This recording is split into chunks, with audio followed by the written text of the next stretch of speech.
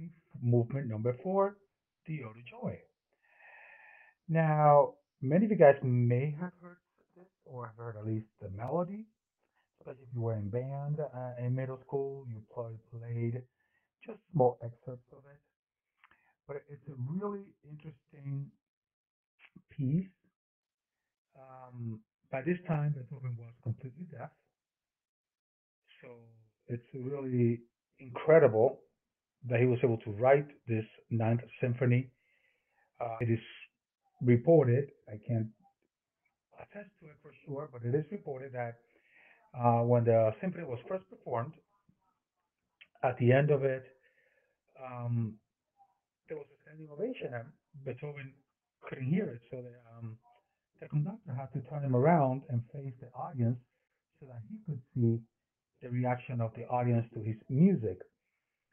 What is really, really wicked cool about the fourth movement of the Ninth Symphony is that it's the first time ever that symphony, instrumental, and choir are blended. It's the first time that we use a large choir within a symphony. Now, there have been before choral performances, oratorios, such as Handel's Messiah during the Baroque period, but this was really, an oratorio really is an oral piece, a vocal piece that is accompanied by sometimes an orchestra or a small orchestra, or sometimes just harpsichord, piano, something like of that extent. But this is the first time there's actually a symphony, if you would, accompanied by the choir. So it is definitely really groundbreaking. Another part that is really groundbreaking is Beethoven writes this using a poem by Schiller, a German poem by Schiller, who's a German poet, but then he puts it in a Turkish Mars. Okay, now why is that important? Well, Turkey and Germany at the time were historical um, enemies, say the United States and the Soviet Union, in the late and early and mid 20th century, right? So for him to use this wonderful poem that is an ode to joy, and you'll see when you start reading the lyrics, it's really really neat. But put it to a Turkish march, it's kind of like extending um, a peace offering to Turkey and to Germany. So it's just a really really neat piece. Uh, it has become since 1989, since the fall of the Berlin Wall, when both the East and West Germanies were reunited. It has become almost like an anthem for the reconciliation of the two nations, or the really one nation that was divided.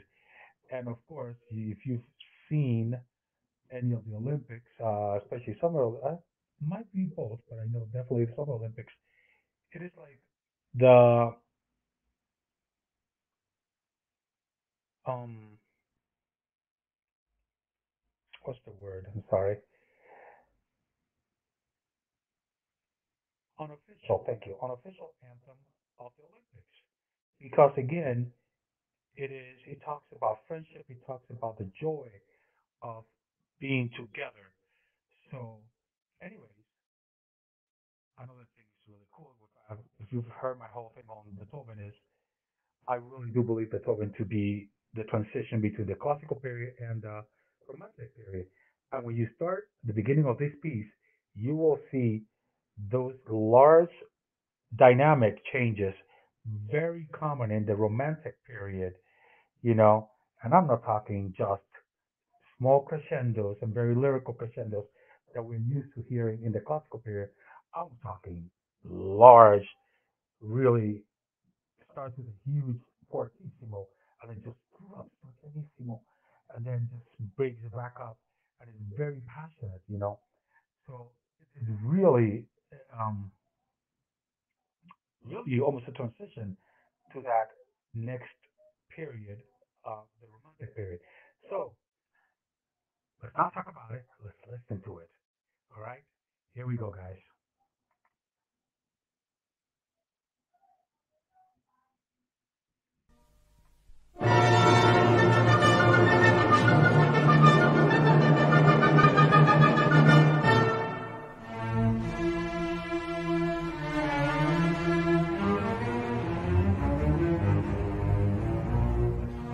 Wonderful, just lows of the cello and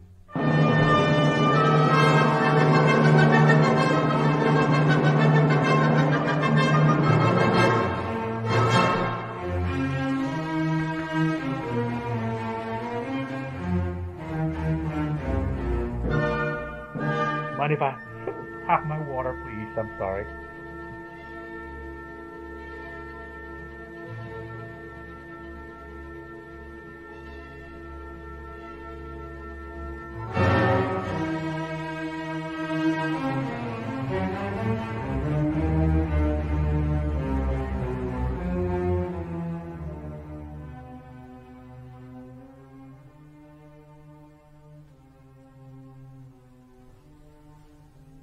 You hear that big?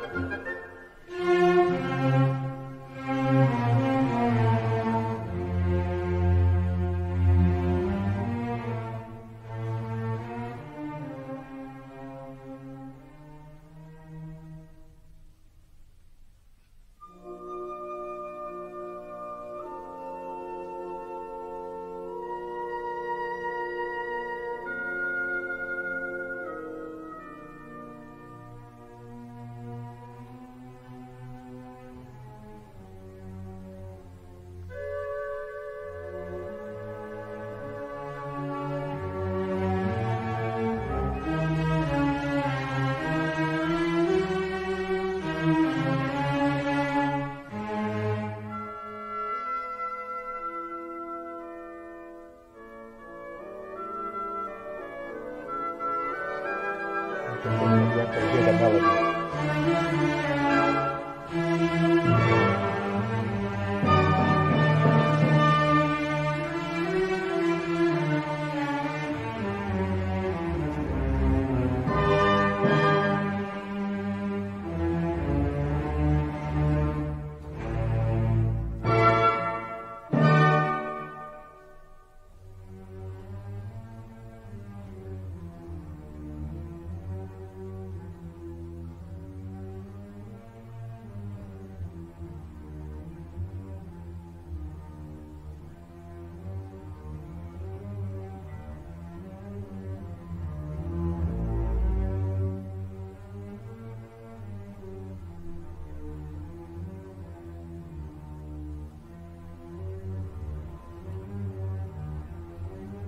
And you put a full melody on the cellos and basses.